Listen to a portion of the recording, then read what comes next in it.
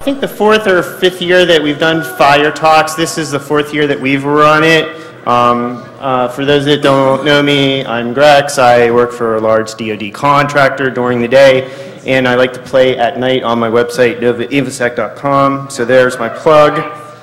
Okay, so, the first question is, what are Fire Talks? So these are basically 15-minute talks, and it's an alternative to the 30 or 60-minute. And kind of the whole philosophy is what I found in a lot of the longer talks, such as the one that Jason Street gives. Wow. I'm just kidding. There's a lot of background that they build up, and then they show the real good stuff at the end. So the idea with the 15-minute theme is you just have 15 minutes, and you basically got to, jump right to the meat of your content. Okay. So yeah, we're just going to judge and vote the best talk, and these both go on. So we're having them tonight, right now, and then Saturday they're going to start whatever time. What is it? 6:30. So they're going to start tomorrow at 6:30. So we have 6 presentations tonight, and we're going to have 6 presentations tomorrow. So this is just a little bit of history. So this was actually a picture of the first Fire Talks. There were a lot of people that set it up, such as Michael Santarcangelo or Catalyst, and also Mubix. And I think Chris Gates was also involved in it as well as many others. So the actual Fire Talks were held at the end of a hallway. And about the only, okay, there we go. About the only highlight that I can remember from that was Jack Daniel did this ad hoc talk, and it was the inaugural presentation of his sock puppets. So, Jack, where are you? No, he's not. All right, there he is. Maybe he can do a reprise. I don't know. So then we had 2010, which is Shmoocon. So we had a lot of last-minute changes, but in the end, everything worked out. 2011, 2012 went awesome. So now we're up to 2013. Just wanted to mention, just give a big thanks to all the volunteers. So there's Jack Daniel, Sarah Clark, Jason Oliver, and Nathy were helping with selecting all the talks that we had recording. We also have Iron Geek over here. So these presentations or these sessions are going to be on his site probably. Well, they're probably there like right now. Okay, he somehow went forward in time and came back or something. So we have a timer and security. Do we really have? Okay, are the security people here? All right, everybody's watching. Awesome. Okay, so security people, just make sure that everybody has a badge. Kind of forgot that one. Okay, so this is our quick schedule. Thin slicing the black swan. I have no idea what that's about. So then we're going to get. Sorry.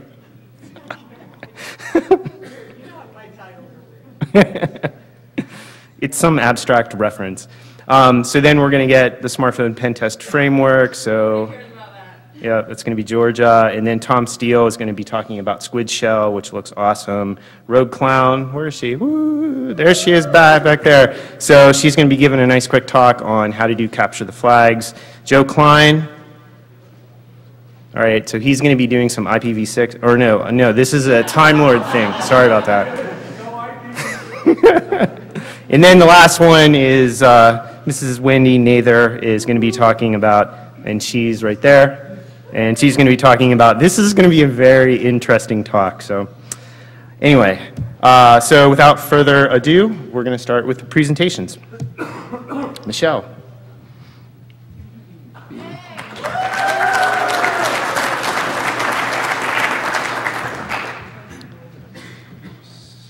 Just down arrow? Or? Yeah, I guess. Bloop. Yep. Okay. Okay. There we go. Some props for the neat swan I found. Please. Thank you. Hi, I'm Michelle Chaburka. My research partner couldn't be here today because he couldn't get a ticket. But I am Michelle Chaburka. a senior network security engineer and blogger. I have a podcast called Healthy Paranoia because sometimes they really are out to get you. I usually speak on topics like effective neuroscience and the psychology of decision making. Ron Reck, my research partner, is formally trained in theoretical syntax. He has a master's in linguistics.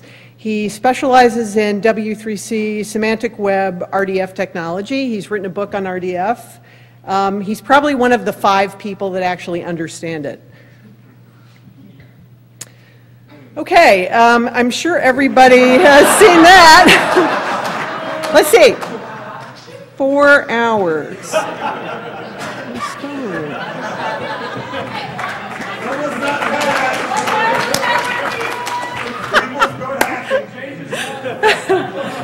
I get more time, right? Okay, so everybody's probably seen this Verizon threat report. I think it's important to note, there are pie charts for those of you in the management realm. I'm sure that gives you some warm fuzzies. But an external party discovers 92% of breaches. An external party. Yikes. Then the second one is also from the, I think that's either from Verizon or the TrustWave threat report that came out. Again, I'd like to point out that it indicates that attackers had an average of 178.5 days within a victim's organization before detection. So why do we suck? Why aren't we getting this better? It sounds like, we have big data, we have, all these fancy IDSs. I'd like to think of us more like security archaeologists. So a black swan event, hence my catchy title. Nassim Taleb calls it the unknown unknown. It can't be predicted by probability theories. How often do we try to predict black swan events in security and fail miserably? This is an interesting line that I came across from a defense analyst. Military drone operators amass untold amounts of data that never get fully analyzed because it's too much. So we have all these wonderful drones, and we can't keep up with the data. This gives you an idea of how much data we're talking about. So from the beginning of recorded time until 2003, 5 exabytes of information. 2011, that much was created every 2 days. 2012, the prediction was every 10 minutes. This is from Dave Turek. He's in charge of the supercomputer development at IBM. He refers to this as digital kudzu, and if anybody knows what kudzu is, it was a perennial brought into the US to prevent soil erosion, and it went crazy. Okay, so what are the current solutions that we use for this problem? The security issue is a SIM. Yay, a SIM. Everybody loves their SIMs. Predictions, we use logistic regression, Bayesian probability, huge amounts of data. We don't have enough time to process it all. Basically, one of the issues that I see with this is that we have an open world problem, but we're using closed world solutions, closed world assumptions on these problems. More staff, more money. Here's my proposal for an alternative model. There's a book by Malcolm Gladwell called Blink, and he talks about a concept called thin slicing, the ability of our unconscious to find patterns in situations and behavior based on very narrow slices of experience. For example, a fly ball. When you catch a fly ball, you do not calculate the trajectory of the ball. You're using a gaze heuristic to catch the ball. These are based on evolved capacities of motion tracking with your eyes and balance, the ability to move and balance. Here is an application of thin slicing. It was mentioned in Malcolm Gladwell's book. It's a case study of Cook County Hospital in Chicago, and if you've ever seen ER, that's what it was based on. Cook County Hospital. The coronary care unit was overwhelmed by people coming in who had complained of chest pains or some other kind of symptom that gave the impression they might be at risk of a heart attack. And the doctors could not reliably, above just the basic chance factor, decide whether or not they were actually going to have a heart attack. It's a public hospital, they had limited resources. So there was a cardiologist named Lee Goldman who had created a protocol based upon an algorithm developed in partnership with some mathematicians. Cook County Hospital decided to implement this technique, and after 2 years of using a decision tree, hospital staff were 70% more effective at recognizing patients at risk. This is a situation where less information led to greater success, and I'd like you to remember that every time you walk into a hospital, they're dealing with highly, highly complex problems. You go to the emergency room, they're not, okay, what's your history? Oh wait, no, we need to get a little more data about the kind of, problem this is. They're triaging you, they're getting you into an emergency as soon as possible. This is how first responders do it every day. This is an example of the typical green and mare fast and frugal tree. On the left, A, you see that's a typical cardiac care fast and frugal tree. On the right, that's for determining whether or not somebody should get bail. That's how it's been applied. Basically, a fast and frugal tree is different than a full decision tree as the ones that NASA use. The ones that NASA uses are information greedy. A fast and frugal tree is comprised of a search rule, a stopping rule. So the search rule looks up the factors of importance. The stopping rule stops the search if a factor allows it. And then the decision rule, classify the object according to this factor. It's a way to codify intuition that's informed by empirical data. So Ron and I came up with an application. We decided to use some semantic web technologies, the resource description framework. What I found interesting was this is a triple. These are two triples actually in RDF, and it looks, an edge looks very much like a fast and frugal tree. They're based on, it's object-oriented, it's based on relationships or mental associations. What we did was we used packet captures, and the graphs treat each packet from a capture file as a discrete event with properties. The TCP header info is in a metadata model.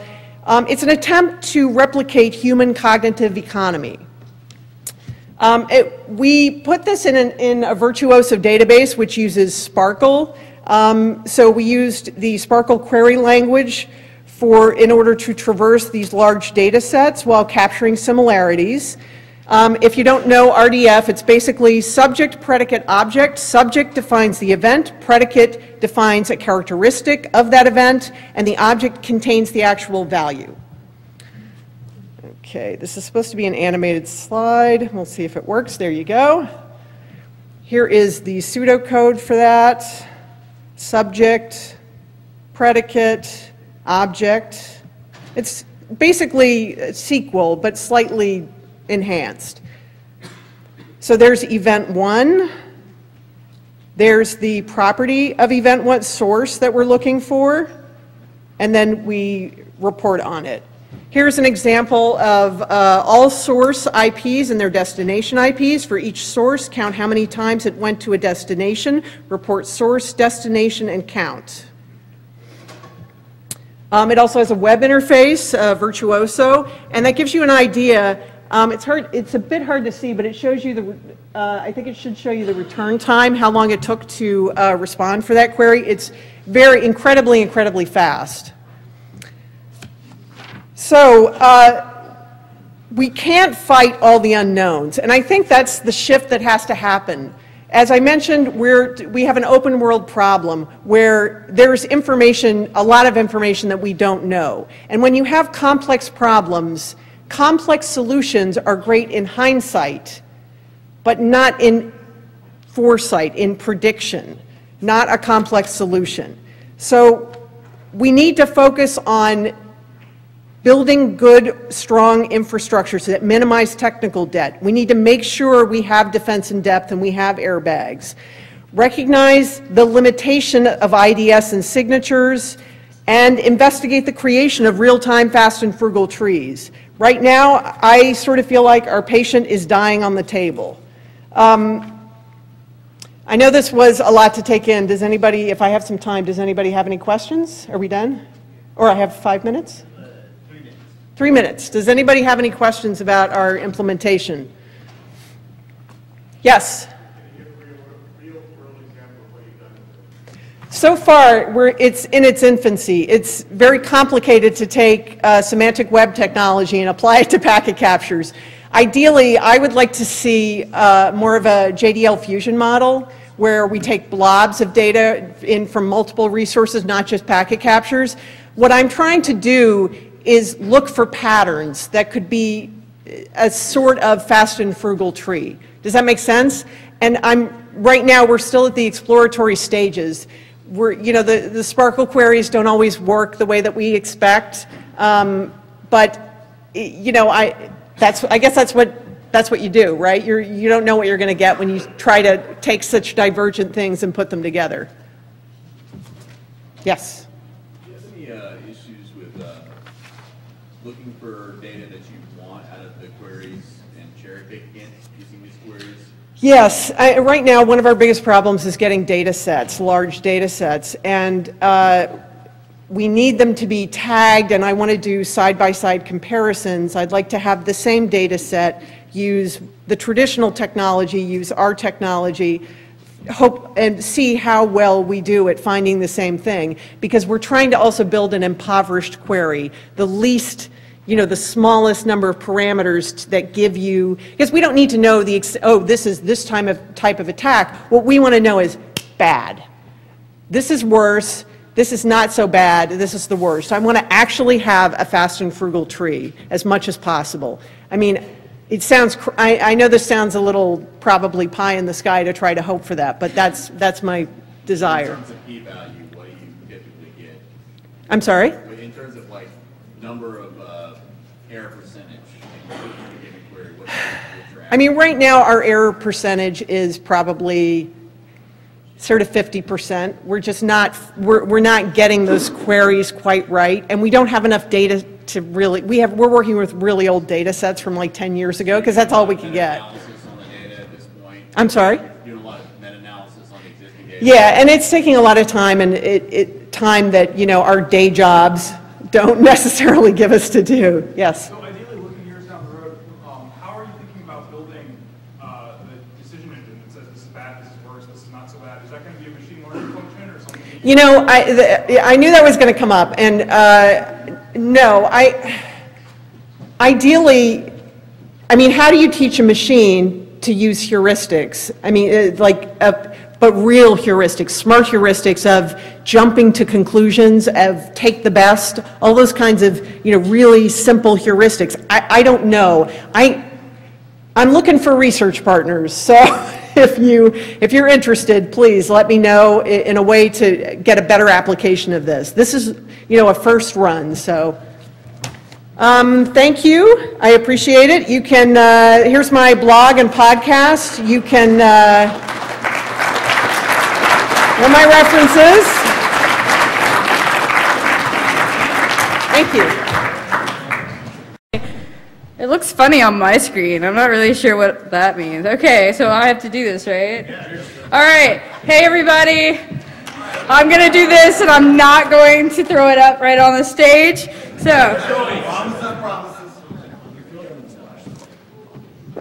Oh, gross. All right.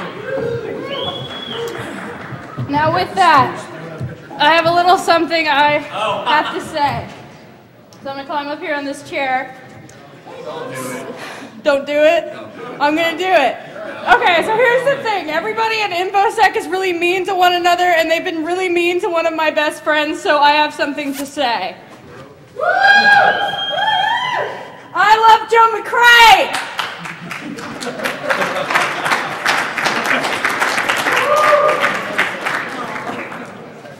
All right, so let's talk about SPF.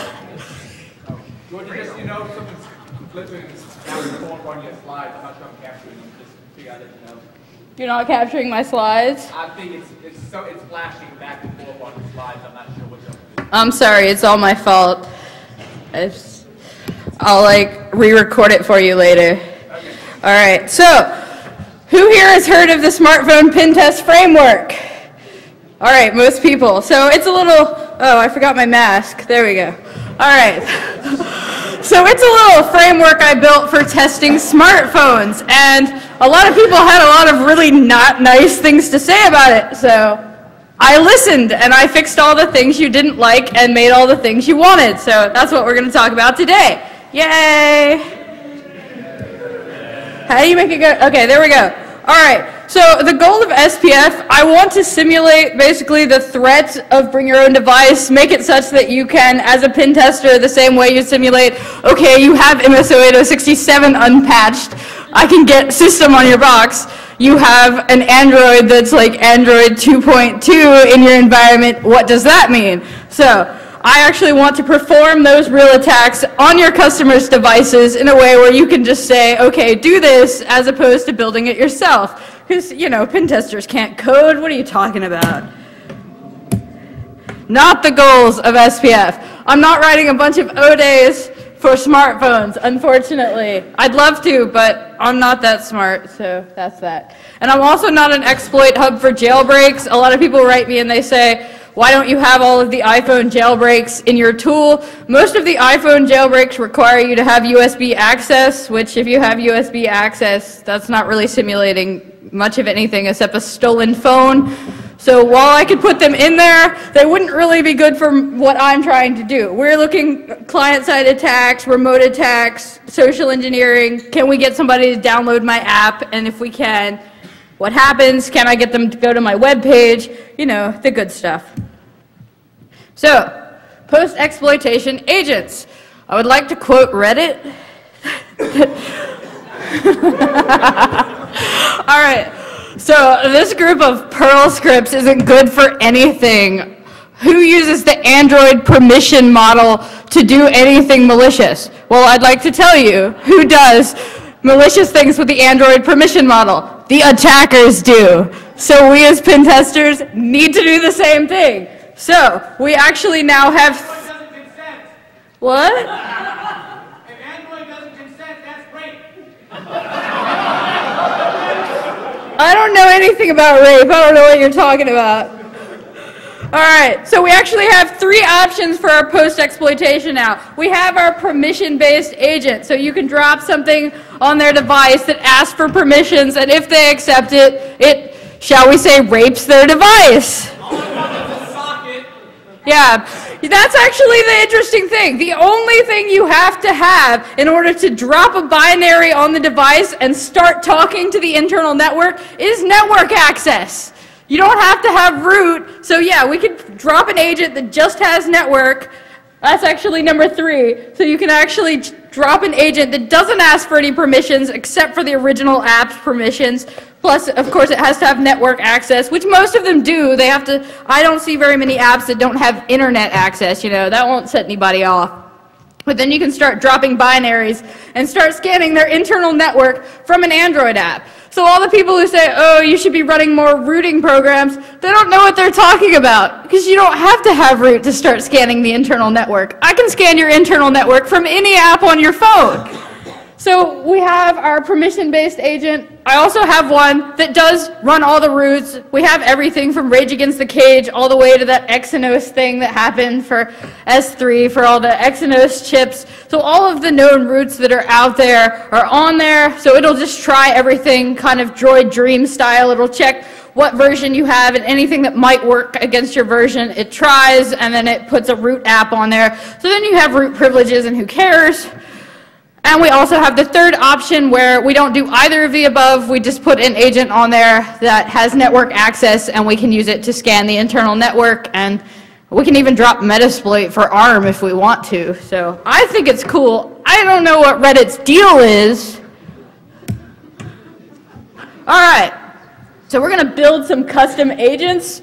So I want to backdoor any Android app. When I first put out SPF, a lot of people were like, oh, I have to start up Eclipse, and I have to import your project, and I have to do this, and I have to do that. I listened. All right, you don't want to have to do that. So all you have to do is click a button, and you can build the Android agent now. Also, you can backdoor any app that you have the source code for. So say the company's internal app, grab the source code for it, backdoor it, send it to them. Easy as pie. So it's not anything like it takes the app itself and backdoors it, though maybe someday I'll get around to doing that. But basically it acts like your app, it looks like your app, it actually is your app, it just has a backdoor in it, which is exactly what the attackers are doing. That's what Droid Dream and everything since then has done. So that's what we should be simulating. That's what's walking into your environment, right? So that's what we should be trying to do, I think. So it also acts a little bit like my app.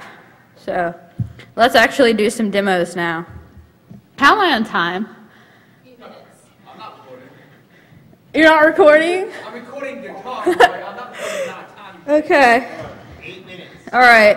So let's see if we can get VMware Fusion to work now. I know the problem with the slide. Whenever you go to slide mode, it changes the resolution back to that 16 by 9. I'm sorry. You're giving this time. This time. This time. All right. So I have 2 backtracks. Which one is the one I need? I'm going to say it's that one. I did a base install of backtrack so you can see how easy this is. Don't upgrade. This one looks good. Yeah.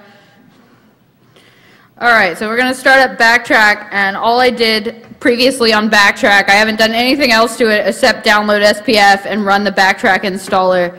So this is how simple this is. It wasn't supposed to be turned off, mind you, but you know, projectors are lame.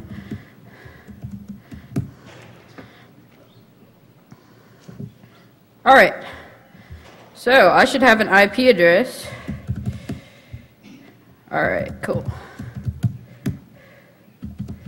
So I'm going to start up SPF, and of course I need some phones to attack, so let's just grab some Android emulators, which obviously I should have started before everything. This just keeps getting better and better, doesn't it? Take another shot. I don't have, well, I have this. This will do. I had some of that earlier. It was gross. Where's Eclipse? Eclipse starts with an E. There it is. Oh, come on. Tell me you aren't enjoying yourself right now. Yeah. Tell me this is the best thing you've seen all day. Oh, they brought me another shot. You want me to fall on my face?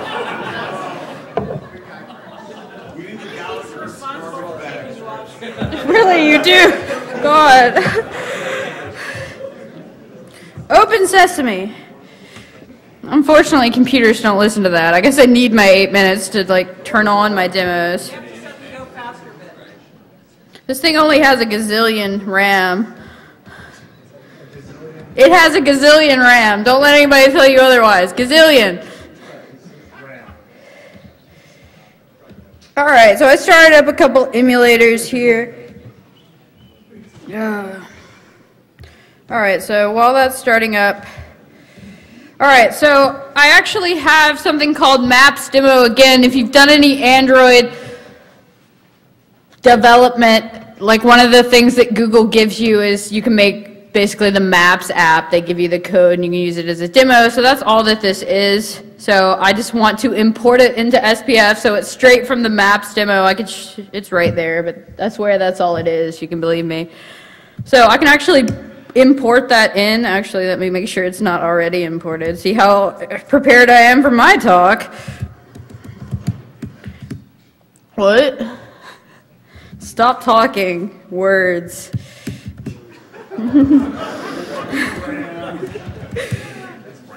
It's RAMs. All right, yeah, it was already in there. All right, so it just grabs everything that's from that folder so I can actually import any template I want. So as long as I have the source code of the Android app, it will backdoor it for me. So I just need to tell it where it is on the box. Let's make that a little bigger so you guys can see it. There we go.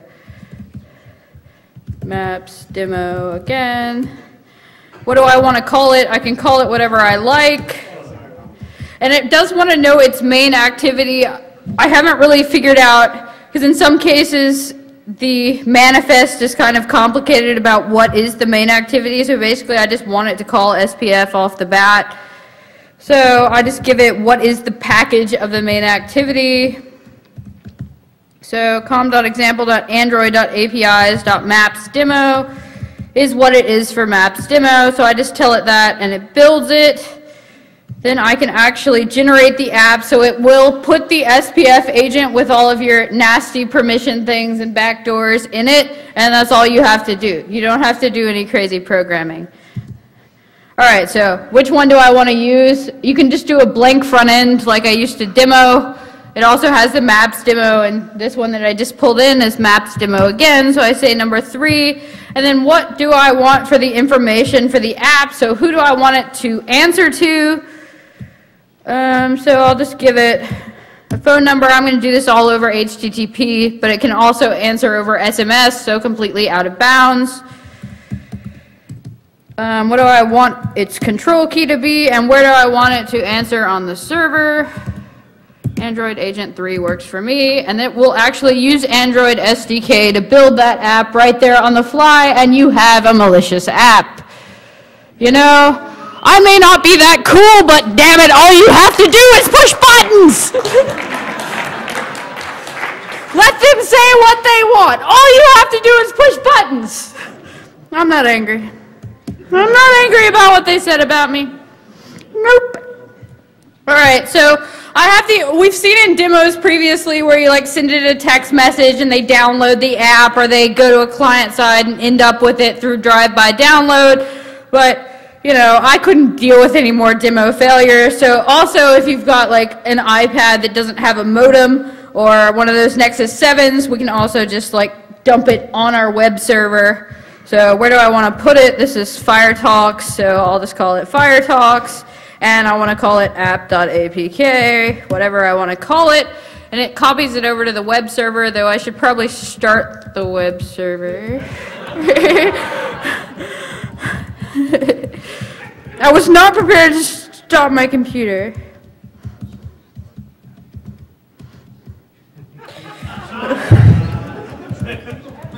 You're the one who got me drunk.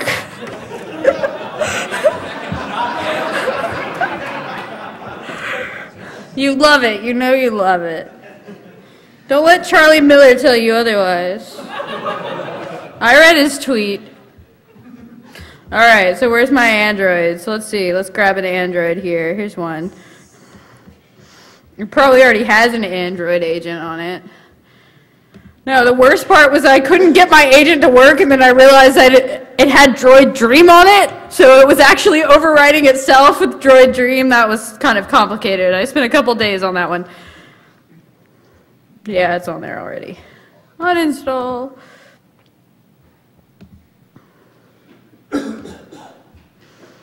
All right, not Internet Explorer or Safari or whatever. All right. You're not laughing. All right, so then I want to, for some social engineering reason, they go to this thing and open Sesame. I hate Mac for another reason, that it doesn't hook up to the Android keyboard at all, basically, anymore.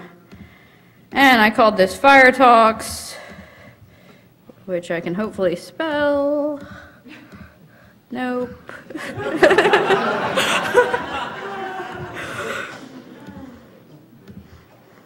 You know, remember this when you're voting. At least you laughed. Who wins the FireTalks? I gotta beat Travis Goodspeed. You have my vote. Woo! Didn't you go to school with me?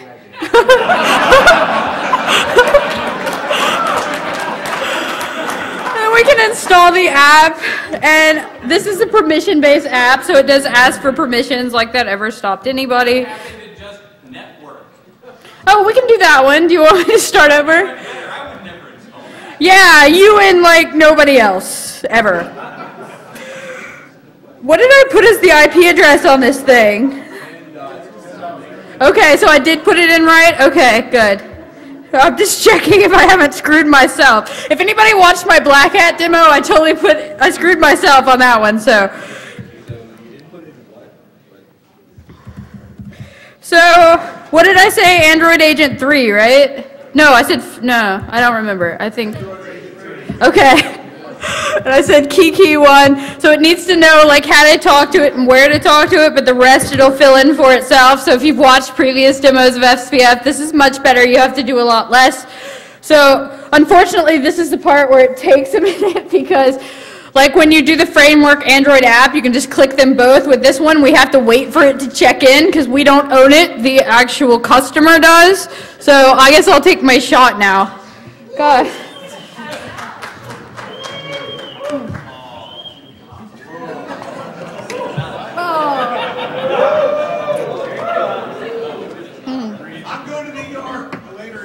Yeah, we're gonna go to the ER together. Alcohol poisoning. You sure you went to JMU? I went to JMU for grad school. That's different. I did not go to those JMU undergrad parties by any means. So apparently when I restarted my computer, my slides went all wonky because there was supposed to be a slide that said how you can contact me. But if you don't know how to contact me, then there's the agent in there, and then we can start sending it stuff, but I'm probably out of time, yes? Well, it didn't pull it in. I fucked it up. Yeah, but that's the old one. Number 2 didn't pull it in, so that means I did screw it up. Woo! If you're not drunk, it works!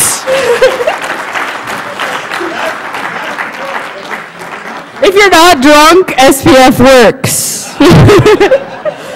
So, at the very least, we've backdoored apps, and they should hook up to SPF, though it doesn't appear to have here, so I screwed up. But you can, at that point, like the other part of the demo that I don't have time for because it didn't work, is I was going to drop an InMap binary on it, scan the internal network, so basically scan all of you, and then pull it back up to SPF. So, Adrian, just kill the feed. All right, so, do you still love me? Because I'm not perfect, do you still love me? All right, so I wasted enough of your time. Good night, everyone. I love you. Oh, right, this. Okay, great. So, all right.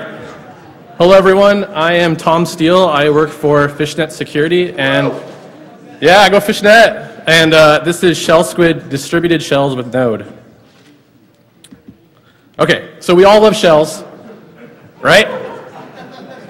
And this is typically what we do. We get reverse payloads, right? Like, we use them. They work. So we send our msf.exe, our generic, by payload to Brian here, and he runs it, and his firewall is denying all but allowing outbound 80 or 443, and maybe he's even used a proxy, but hey, we're using Meterpreter, and it works, and we're awesome, and we get shells. Sweet. But here comes the problem. You need an IP and a port on the internet for that to work. And at Fishnet, I work with 20 consultants who are all really good at their job and who get lots of shells. And when 20 consultants attack 20 targets, you would need how many IPs? 20. But you didn't say you were a mathematician. Yes.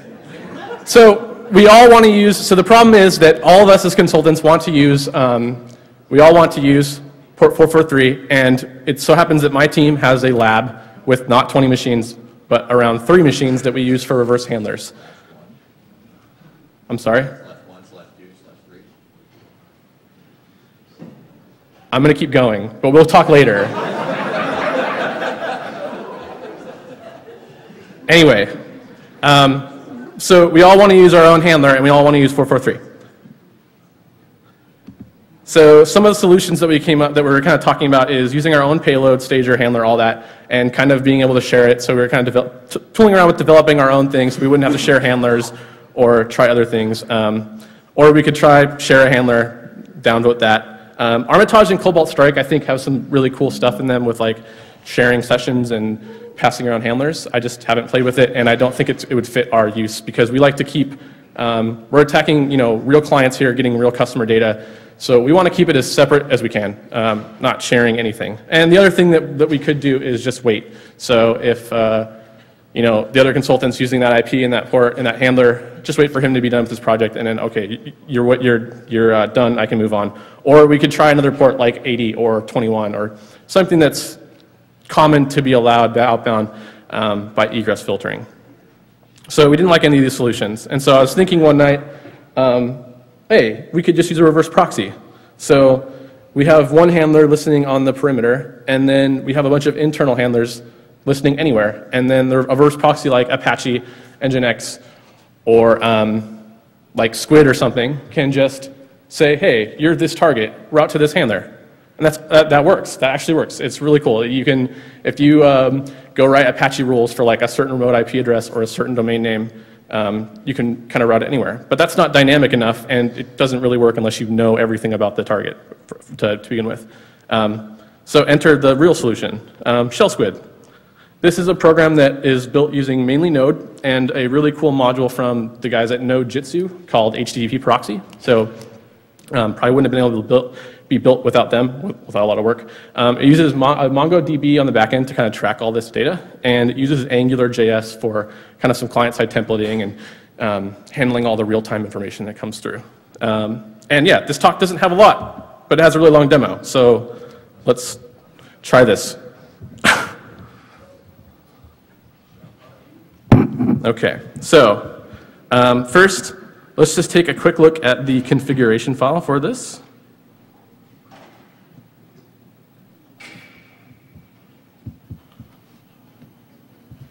Exit out that. Okay, so the configuration file is just a JSON file, and so Shell Squid has two pieces: a web API for controlling it and a proxy. So you want your proxy listening on the perimeter IP, and that's going to be my VMware IP here. So it's not the perimeter IP, but it will act as one. And I'm going to have the web API listening on localhost, but you probably want to have it listening on your internal interface so all your different team could operate with it. And since we're using SSL, we need a cert and a key. And it also has a default handler. So if for some reason like stray shells come in, you still want to get those in a default handler port. And it also has this, and this is the kind of the main reason why it actually works, is you put alphanumeric shellcode in the shellcode piece, and I will show why that works. And so, yeah, just you put alphanumeric shellcode in there. So I have my database running.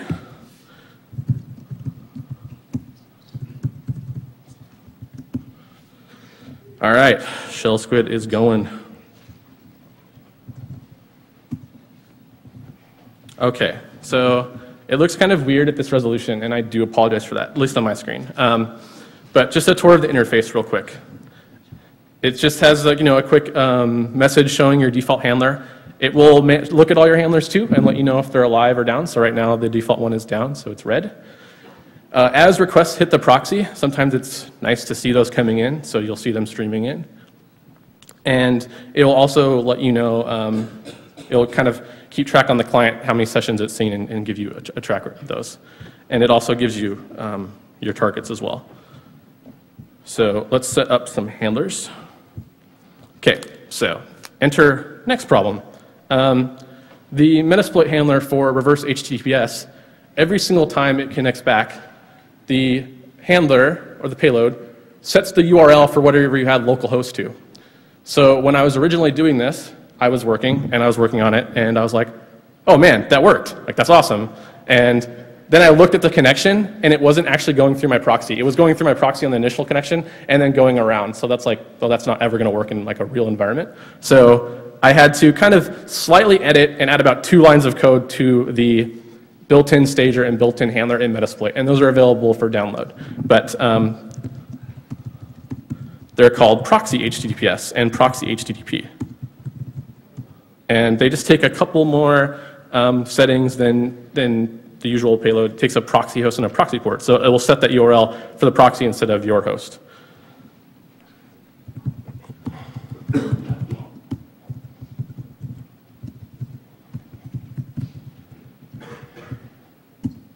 Okay, so that's running. And then let's pretend like we're targeting a real company, and we'll set up our own handler here. So I have another handler running on port 10,000. And you can see the listener is actually on my local host, so it's not on the same IP space as our perimeter.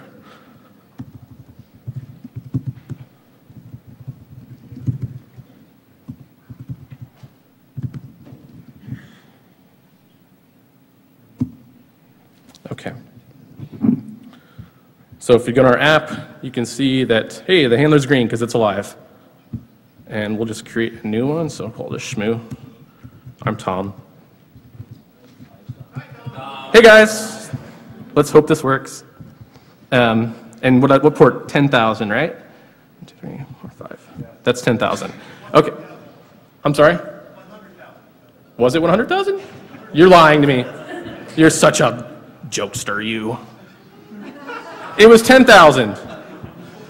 Okay, so other options here. It actually can work by domain name. We're not going to use the domain name option, but if you set your payload to use a certain subdomain or like a fully qualified domain name, it will actually work. So that's cool. And you can give it the a non-default shellcode, but for the most part, the default shellcode is just going to work because this is for Windows. You could use other payloads as well, but as long as they're HTTPS aware. But we're just going to stick with the default. So we create that, and it's populated, and like the handlers are both green. Cool. You can like click this and view. Toward the interface real quick, these are all like searchable, right? So like you can search real quick. Like if you had 20 people using the same interface, you know this becomes really good. Okay. So now, if our session's listening, let's look up a Windows box here. I want the other one. All right. So now, in turn, how this actually works. So I created a payload based off of basically a generic kind of C#.NET payload that injects shellcode into memory. What I did with it is took it and made it so the shellcode gets pulled over HTTPS, so for a little bit more obfuscation from AV, so in case AV ever like keys in on some string or something that's in there, it works. So what it does is it hits this URL, which is basically, you configure it to hit this URL, which is your proxy IP /DL/ID, which is just this unique ID here. And so if you look at it, no remote IPs right now. I'm going to simulate it just because I don't want to like have you watch me compile stuff. It's weird.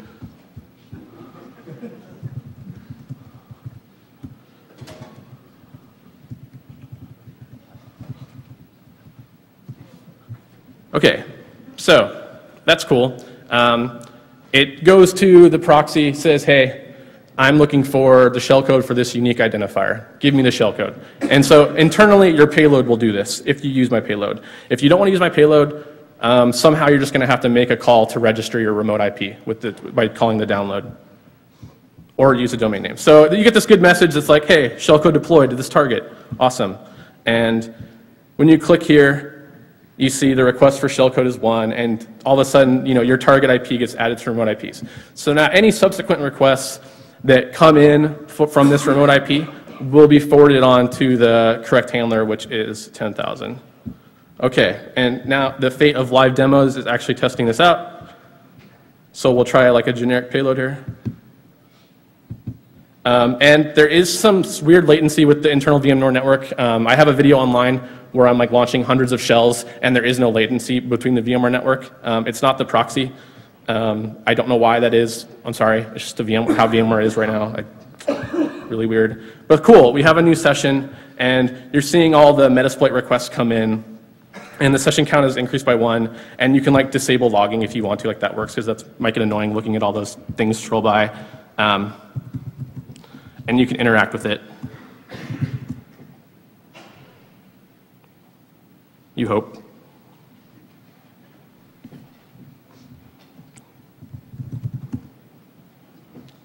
Cool. Shell through the proxy.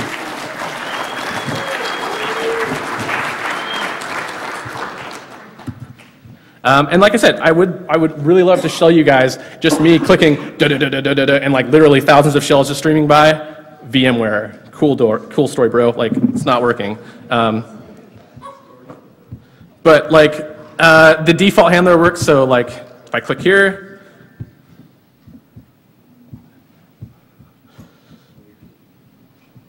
should eventually get a shell. Thank you, VMware.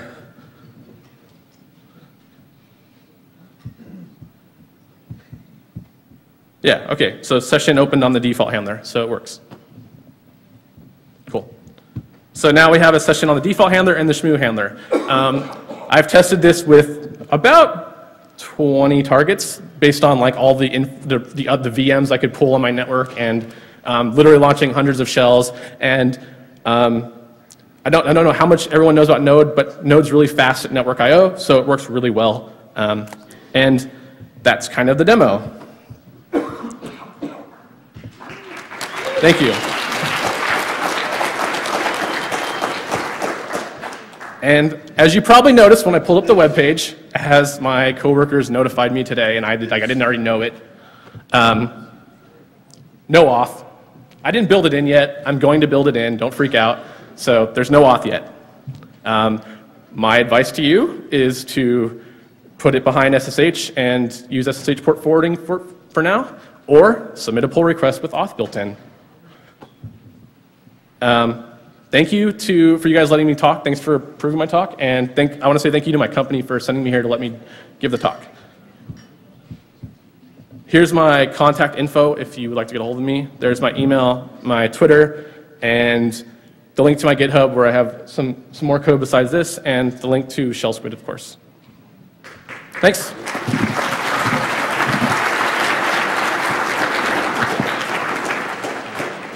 Any questions? Yes? That's a good question. So I get asked that quite frequently. I'm a big fan of not writing SQL because I feel like I'm more productive that way. I don't care about scale. I care about, oh, I can put an object in the database and get an object out. And if you don't think that's cool, use Postgres. Anyone else? Yes? The web interface is Bootstrap. But you notice it didn't look very bootstrap-y. I spent a lot of time designing that. I am not a web designer, but I spent weeks making that pretty because I wanted it to look good. And I'm really tired of seeing black navbar, white background, nav well. So no more. If you're going to use Bootstrap, change the font, change the background, do some cool stuff. Yeah. All right, guys. Thank you.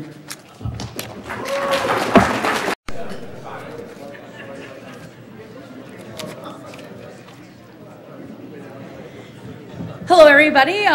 My name is Nicole Newlist, or Rogue Clown. I answer to just about anything, I promise. And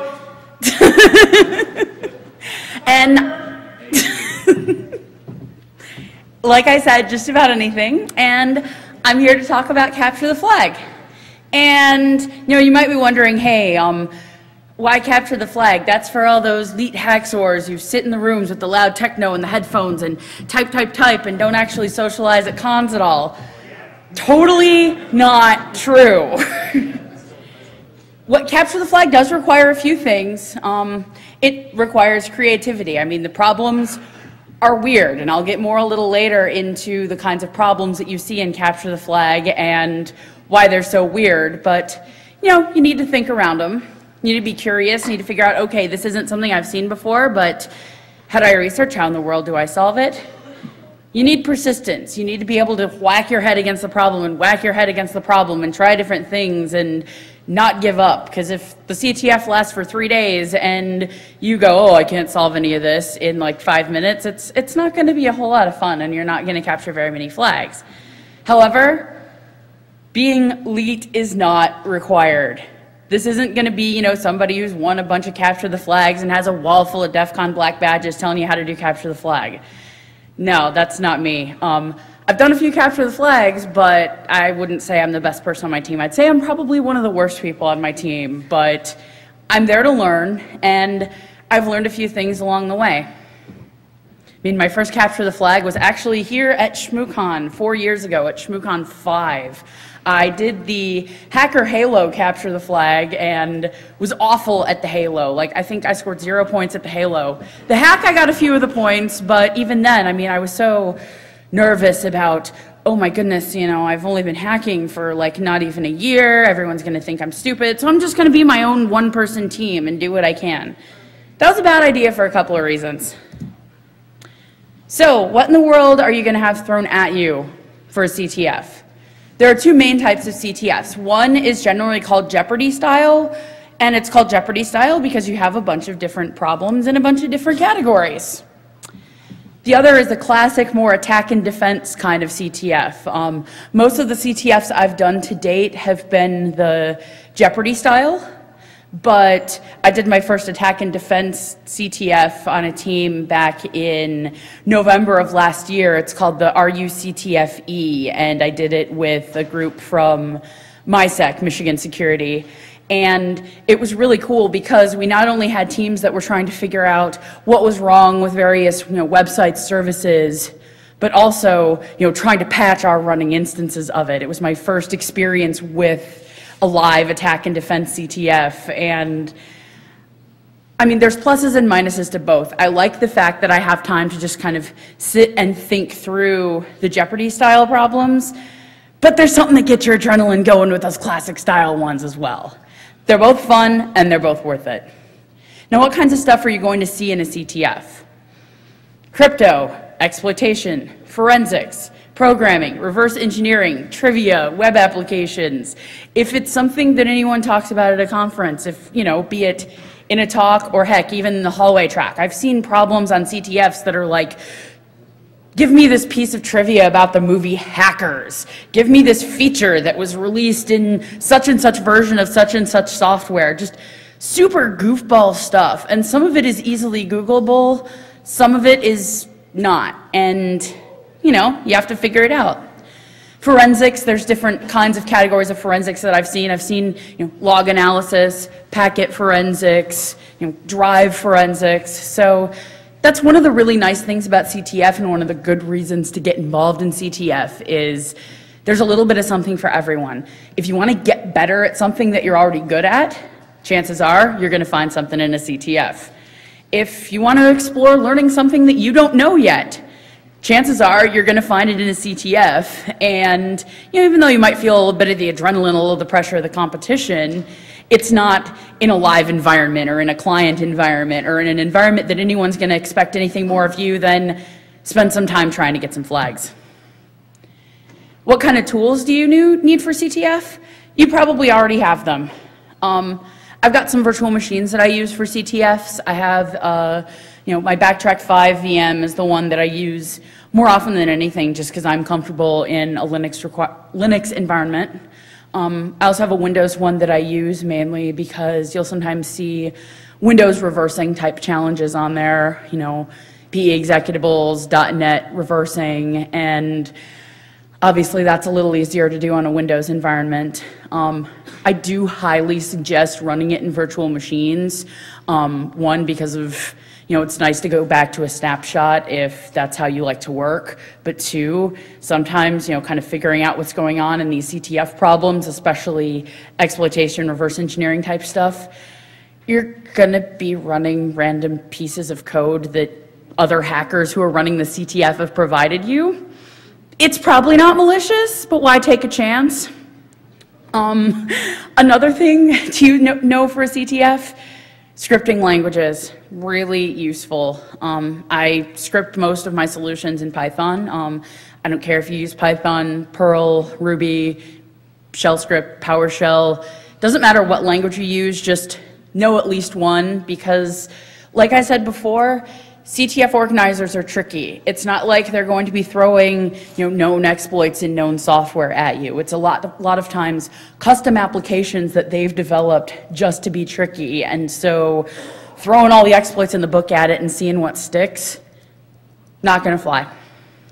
As far as utilities, pretty much any kinds of utilities that you're comfortable using, use it. I mean, I use my hex editor quite a bit when I'm doing capture the flag, hex editor, text editor.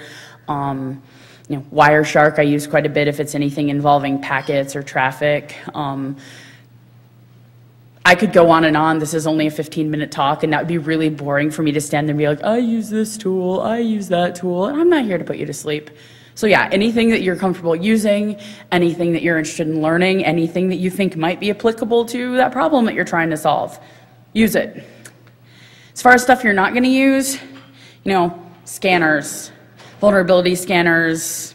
I've never used Nessus, never used Nexpose, I don't use Metasploit framework, anything like that. They totally have their place in real life pen tests, but in general, capture the flag isn't a real life pen test. Capture the flag is often, solving custom problems that people have created, and they kind of want to see how you attack it. It's not the normal, MSO 8067 all day, every day. Now, I said earlier that I did my first CTF alone. That was really stupid. Please, join a team. Don't be shy about it. I have here a list of some of the people that I've captured some flags with on MySec. It's not a complete list, but I love you all, MySec. People are not going to laugh at you if you don't know anything. People are not going to laugh at you if you don't know the answers to everything. That's what I was so afraid of when I started doing CTFs. And the best way to do it is just get over yourself. The nice thing about being on a team is, there will be people who have varying experience. Everything from, I've never done a CTF before, I'm just getting started in security, all the way to, I've been in security for years and years and years, and I've lost count of how many CTFs I've done. And that's great because it means if you're new to CTF, you can learn from your teammates. Also, you probably have teammates, let's say you have teammates who know a lot about programming or know a lot about reverse engineering, but may not know quite so much about crypto or network forensics, and you might bring that knowledge to the table. So, focus on what you can bring to the CTF team, what you know, or what you're able to do. If you can contribute, 8 hours and some creativity, that's awesome. And like I said, CTF organizers are tricky, and the worst possible thing in a CTF is to run out of ideas. Sometimes I get really cranky when I'm doing weekends that I'm doing CTFs. I get really annoying. You probably really don't want to deal with me, and it's good that I'm kind of hiding in my basement apartment and nobody can see me because I've run out of ideas. I'm pissed off, and I'm like, oh my God, I'm so pissed. This just needs to end, or ugh. And that happens so much less when I'm on a team because I can at least be like, here, I've got these ideas, I'll talk to them on IRC or post them on Dradis, D-R-A-D-I-S, which is a really nice framework for laying out notes. You make a file folder for each CTF problem and people can take notes and edit notes and post files and collaborate. It's really nice if you're not all in the same place or, most of the CTF teammates are in Michigan and I'm not. But instead of getting frustrated that you're running out of ideas, you have people to hash it out with. And that leads me into my next point. Try all kinds of weird stuff. When I started doing CTFs, I would get an idea, and if my, first or second crack at it was, not going, didn't work. It's like, oh, it wasn't this kind of encryption.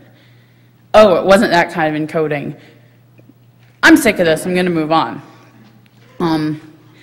That's not the way to do it. Try and figure out it might not be this, it could be a little different. The key might not be the name of the capture the flag, the key might be the name of the organizers or the name of the con that it's associated with. Just keep thinking of ideas and write your ideas down.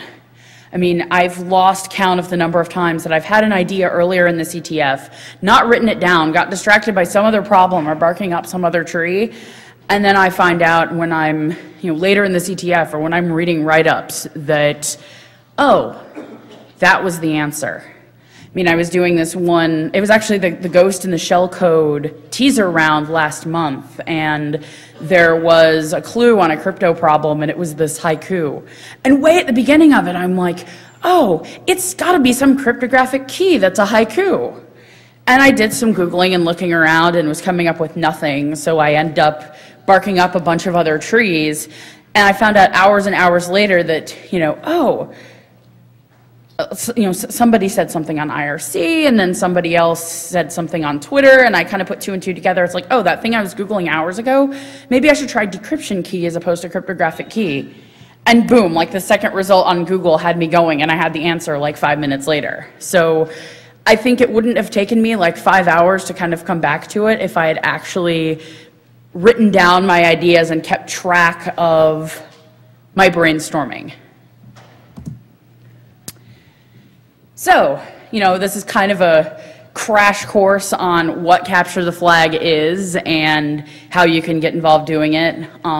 Sorry, one more thing, going back to the whole idea of finding a team, finding people to do it with. Seriously, it can be anyone. If you're interested in doing CTF and you have a friend at a con who starts talking about CTF, ask if you can help them out with one. Join their team. IRC, Twitter. Maybe 5 or 10 people who are interested in doing it and want to get started. Even if none of you have ever done a CTF before, you come in with different backgrounds, different experiences, just to get together and do it. And how do you get together doing it? One is there's a website called ctftime.org, and it's got a calendar of Capture the Flag contests that are coming up. Another great resource for that and other things is Forgotten Sex CTF website. Forgotten Sex CTF website is awesome. Not only does it have a list of CTFs, what month of the year they tend to fall, what cons are associated with, that sort of thing. It's got links to write-ups for solutions. It's got links to practice and war games. It's got everything CTF on there, and if there's something that you know about CTF that's not on there, you can contribute to it. One of my favorite directories for war games to practice on, because there's not necessarily a CTF every weekend that you can make, but it's good to practice on your spare time if you want to get better at it. captf.com/practicectf. It's got a nice, good quality list of places to go. Sorry, am I running out of time? 1 minute. All right, almost done. Bugs, session timeout, and tunnel vision. Session timeout. Practice, practice, practice. Once the CTF is over, read CTF write-ups. Write your own write-ups of problems that you've solved, so one, it inks in your brain, and two, you can contribute back to the community. And practice, practice, practice. The best idea I've gotten for that is from my friend Wolf, who actually gave me the idea to give this talk in the first place. He has a goal that he does one CTF-style problem every week. If you want to do more, that's cool, but if you shoot for one a week, it'll at least keep you going and keep you thinking. Finally, tunnel vision. When I started thinking about, hey, I should do CTFs, I thought they were all at cons. And I didn't want to spend my con doing the CTF. I wanted to spend my con talking to people and my time at home doing CTF. They're not all at cons. There are independent ones. There are ones at cons that you can participate in remotely. If you have time, if you have a spare weekend or a spare day, you can do a CTF.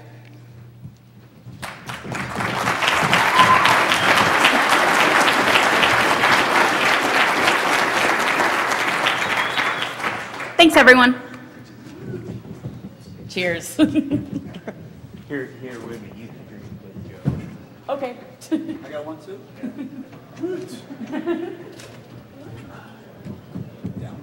Cheers.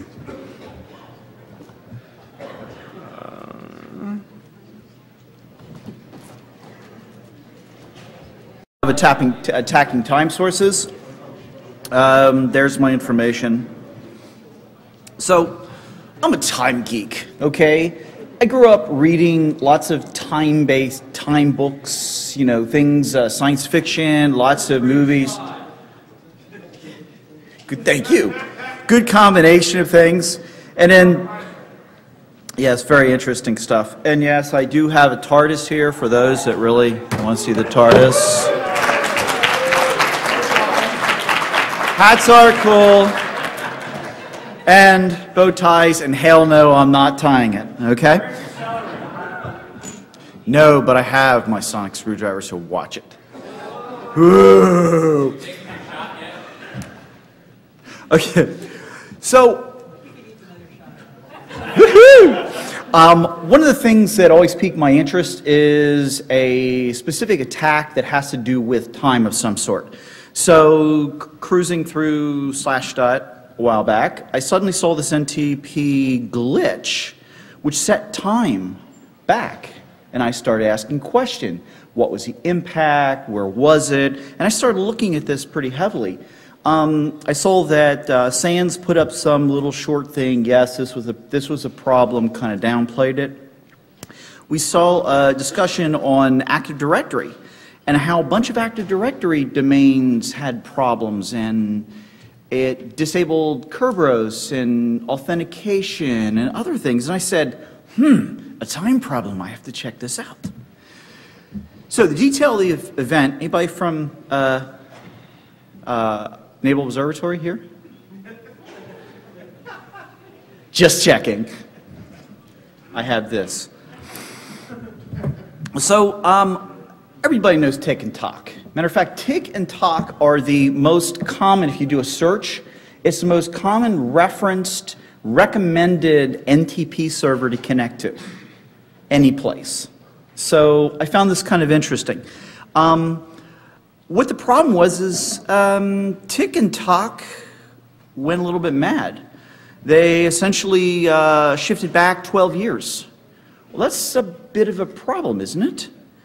So the collateral damage is that apparently while this was taking place, and I'm still going through the mapping process, by the way, this is an early part of the research I'm doing on this.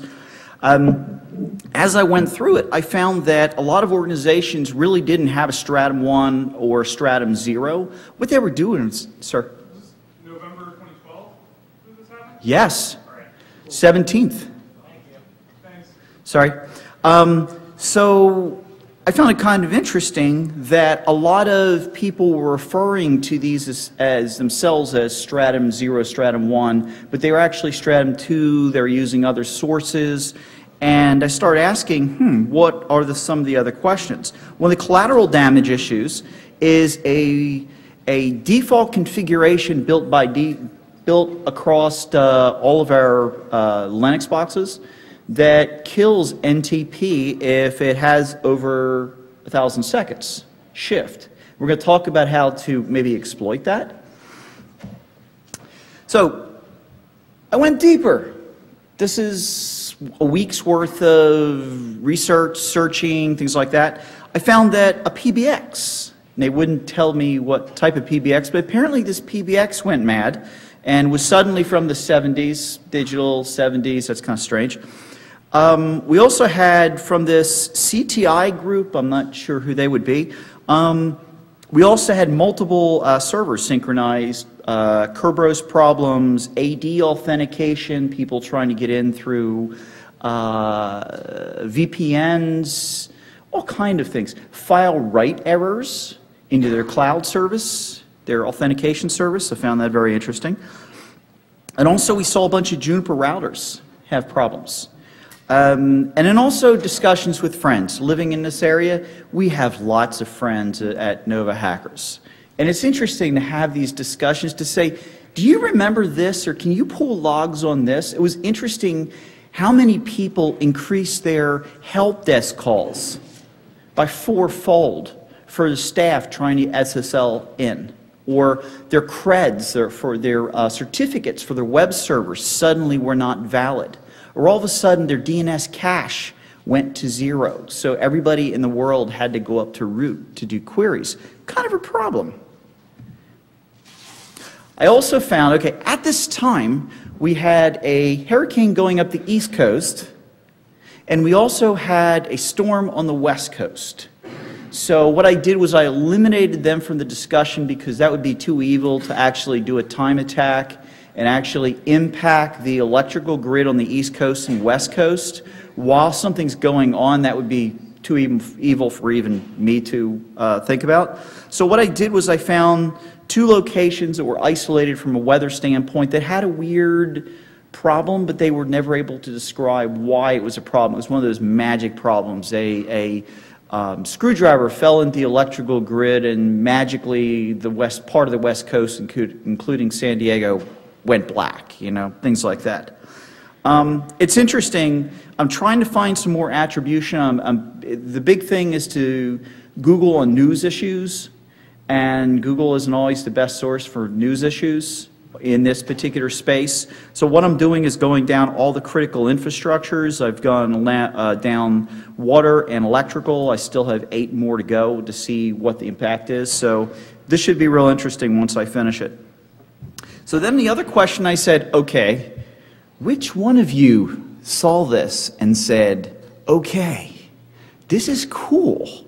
So I found out my old friend FX presented it and said, ooh, on the NADOG list, and discussed it, and then said, turning back the time, expired certificates, we already knew that.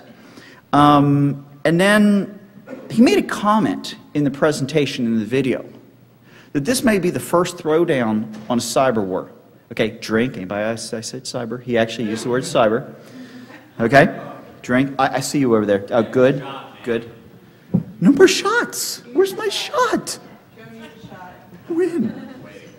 What really concerned me was when I started doing searches on a lot of public sites, I started ending up with this thing called message not available.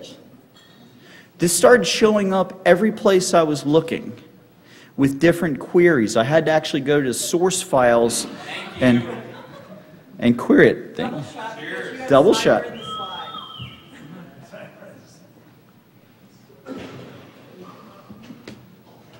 Woohoo! So this was kind of interesting, and I also noticed this around a lot of particular internet sites is that a lot of information was deprecated. So maybe something's going on. I don't know. I have not contacted them, so there's no conflict of interest, but I found it kind of interesting. So very quickly, within 1 week, Google made this big announcement that they have this new True Time API, and they don't use NTP anymore. They actually use an atomic clock, which, by the way, are very cheap right now. You can buy an atomic clock, a chipset for about $1,200. You can get it under $2,000, which is pretty cool. And also GPS location. By the way, one of my other research projects is to find and exploit the GPS to actually shift time. And we'll talk about that maybe at the next presentation, because that's pretty evil too. So here's a behavior for NTPD. When you shift time, NTP dies. It kills itself. And then the operating system said, damn, you died. I got to restart you. And then NTP says, look, I've just changed 12 years. And it accepts it, and that becomes the standard. When? Okay, well, I started thinking about, well, if I was doing a pen test or if I was doing a whatever, I would say, wow, this could be useful. You know, it would be nice to have an SSL certificate suddenly expire from some set of websites, right?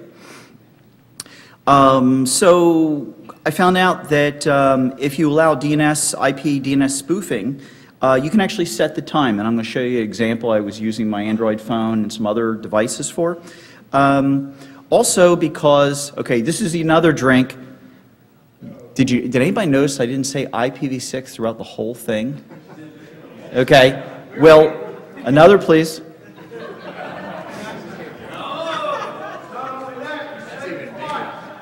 No, only once.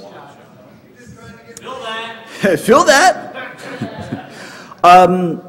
Because NTP doesn't have what they call happy eyeballs, which is what a web server or web browser has, it doesn't try to figure out V4, V6 transport, and then figure out A and quad A records. It only does V6, looks for quad A records, and then single A records, and then V4 and whatever. So you have a race condition here. That's kind of time, right? So you have a race condition here, and I don't have a lot of time to talk about the multicast thing, but that has some interesting implications too. So Android behavior. So I said, Android, fun. I have several. What can I do with it? So when I turned the GPS on, I suddenly noticed that NTP was being queried immediately. What could I do with that? Then the GPS actually dealt with it. So I did a denial service. I basically routed the NTP query to 127.0.0.1. It failed, but then my GPS was never able to pick up. So what I did was I then turned around and lied to it. I said it was 6 years ago. Suddenly the GPS came up when it succeeded, and I was not in this area. I was someplace else on the earth. So I found that kind of interesting. So NTP spoofing can make your location be someplace else, especially during the initialization of a location-based stuff. So another thing is I had this crazy ZO program. Okay, I track my sleep. I don't get a lot of sleep, can you tell? I said, let me use my Wi-Fi and spoof this. So I told it that I was going down to 1978, and all of a sudden, do you see the date? Look, I'm old. I wasn't even born there. Okay, so this is really concerning. But it actually the application shifted back to 1920. So that was pretty interesting that we can shift time that far, and unfortunately I don't have time to go through it, but there's actually 4 different time representations based on the application, based on the protocol, based on the operating system, and there's a lot of applications that don't have crossovers, don't understand it, and because of it they misrepresent this, which makes the time shifting even worse, makes it pretty impractical. So then I started looking, and this is part of the research, hopefully for a DEF CON or Black Hat speech, going down all the wireless time protocols.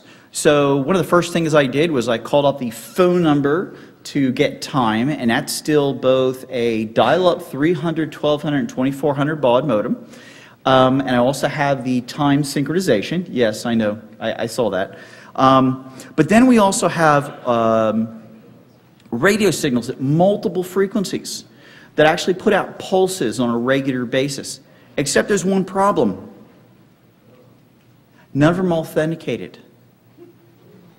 Could this be a problem, especially if you could look at the top of a data center and go, look, they've got an 800 megahertz receive for blah, blah, blah technology. Wouldn't it be cool if I happened to sit here and actually transmit that signal out? Do you think it would mess things up? Maybe. You're not recording the head shake, are you? Good. There we go. Protocols. These are just the 4 major protocols. There's actually another one, PTP, that we can go into extreme detail with. 4 minutes. 3, 2, 1. No! I have 10. Win!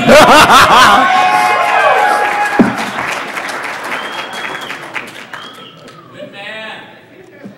It's not time.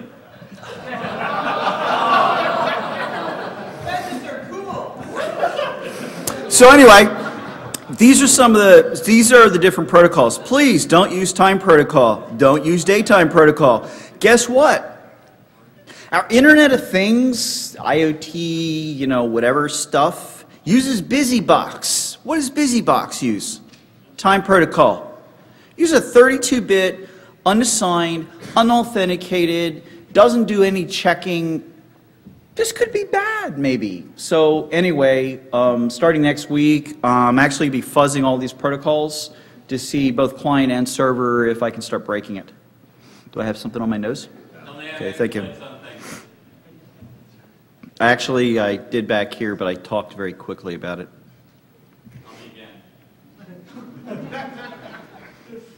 Here, let me go back in time. Okay. Right there, can you see it? Those 3. And it worked very well. And that worked very well. That was basically a wireless access point with the NTP modified, which was pretty fun. And that right there, I got access to a LAN and realized that that was pretty broke.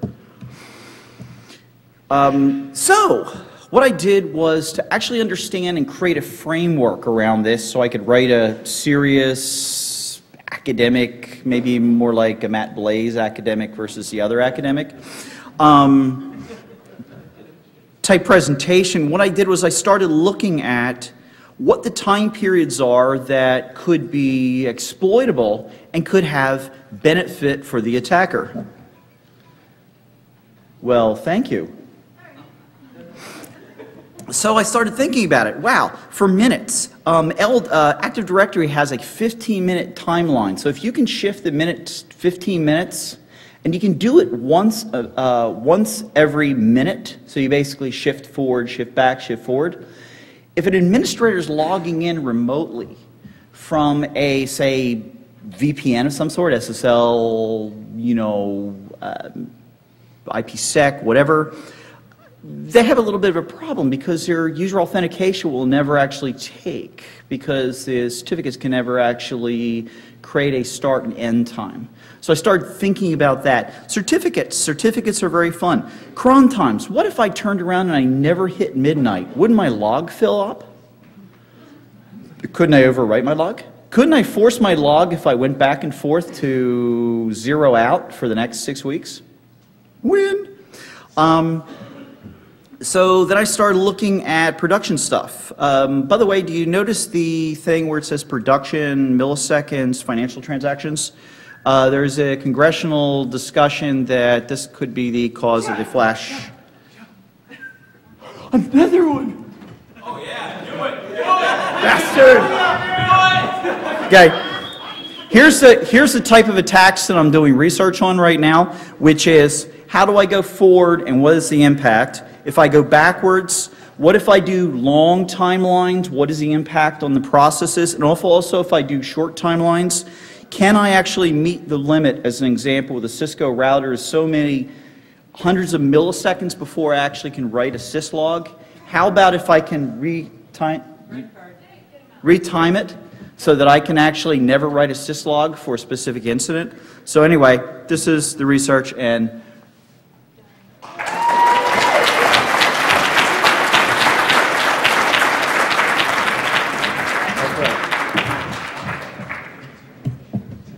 thank you.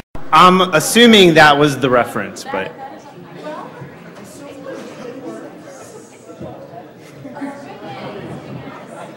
All right, so next up is going to be Wendy, and she's going to be giving the talk that's on the screen there. So just before everybody clears out, so tomorrow, what time are we all going to be back here for Fire Talks? What time is it? I don't know, so I don't know. No, it's 6:30, I believe, correct? Okay. Anyway, so hopefully we'll see you all back here tomorrow night. And without further ado, oh my God. Okay, welcome, Wendy.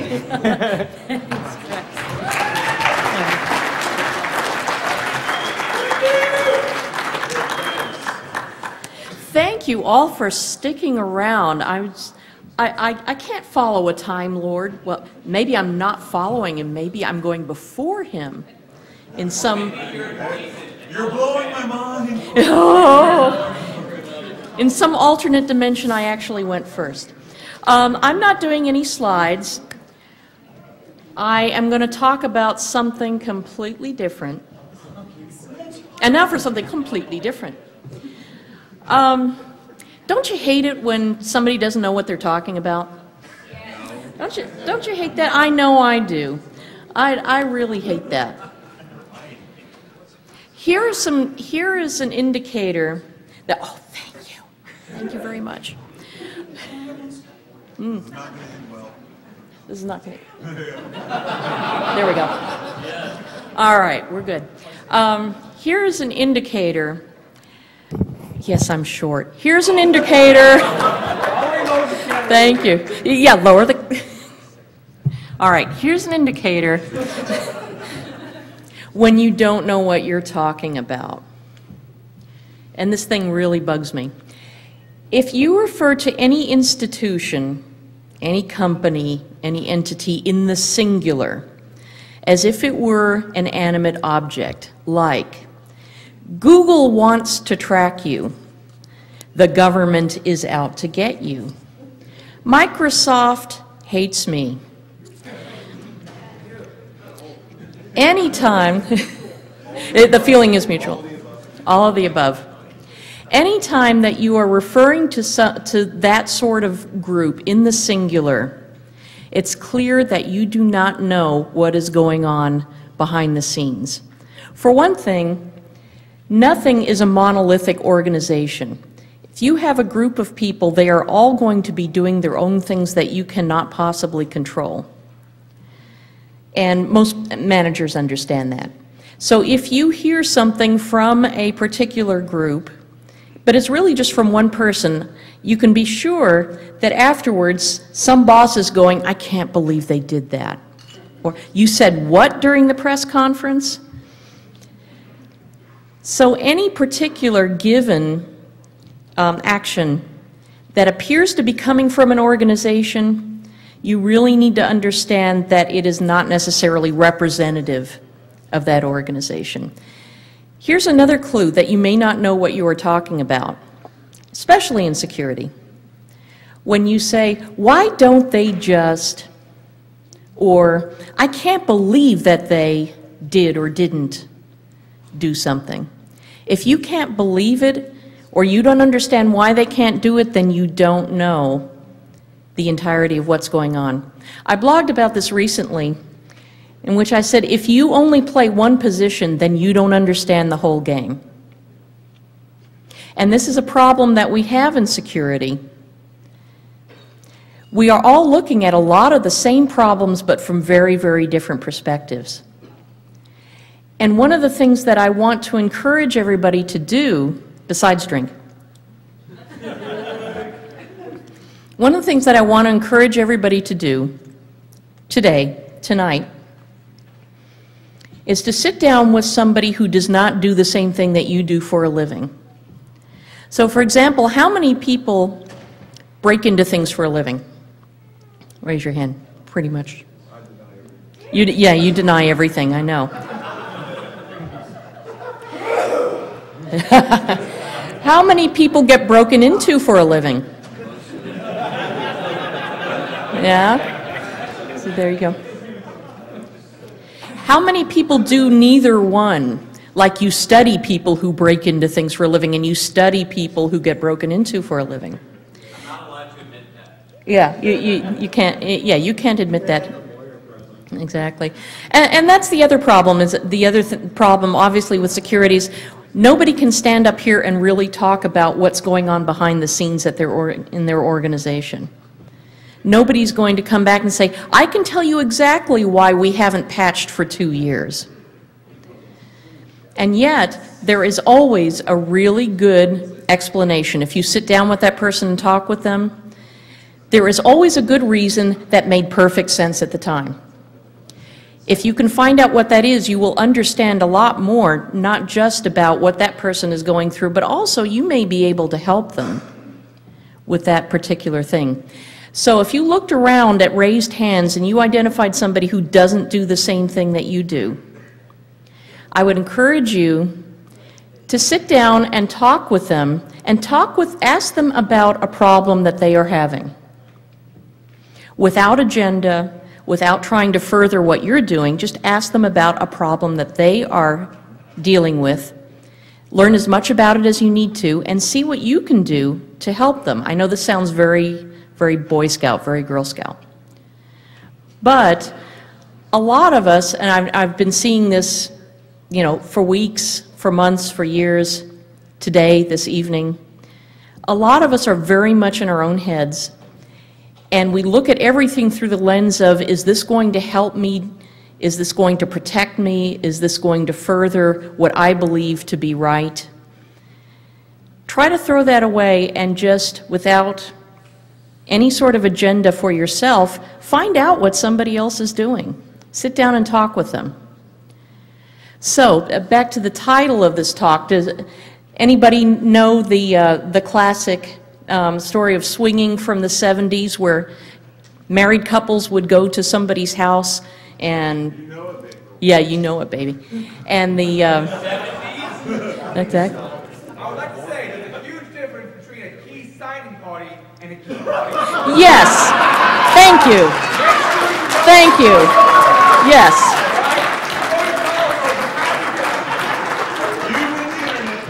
You and the other. There is a big difference, you're right, and there doesn't have to be.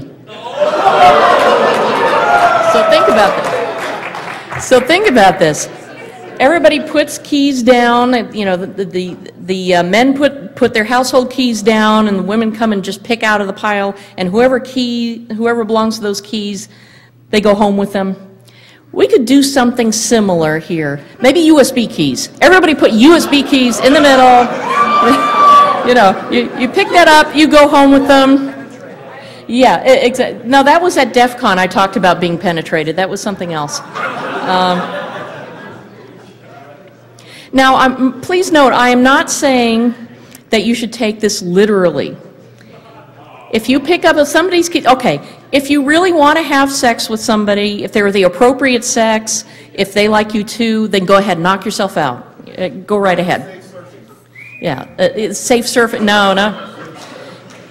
Yeah, you know, go ahead and do that. But I'm not talking about. I'm just talking about an initial casual conversation. I'm not talking about setting up a mentor and mentee relationship. I'm not talking about commitment. I'm not talking about moving in, and I don't want to change your life. But there's a warm wind blowing the stars around. Thank you very much. That's to stop me singing. Thank you. I don't know about two-fisting. I don't know if I can do this. So, although England Dan and John Ford Coley quote at Shmoocon, "Achievement unlocked."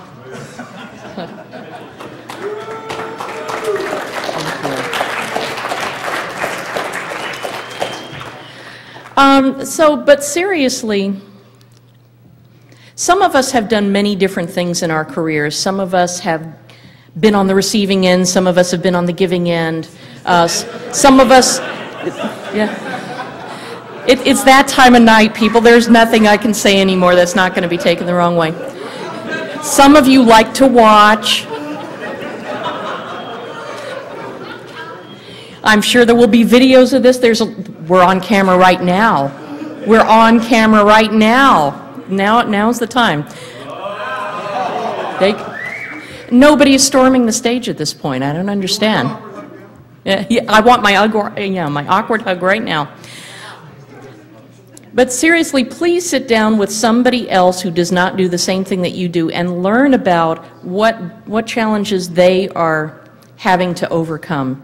It's kind of like pulling a thread on a sweater, and when you start asking why something is going on and you pull on it and you discover there's something else going on, you know, for the want of a nail, the shoe was lost. For the want of a shoe, a horse was lost. For the want of a horse, a battle was lost, and so on. There's always something in security with a lot of really good reasons behind it, whether it's why something is not getting patched, whether somebody is refusing to disclose a breach, why legislation is so bad. Right? Legislation is really hard to write. It's like writing secure code. You have to think about all the use cases and all the abuse cases, and you have to write it in a way that it's going to last for decades and not be misused. So, sit down with somebody and try to understand what they are doing, help them solve a problem. Maybe it's just you know of a tool that they could use.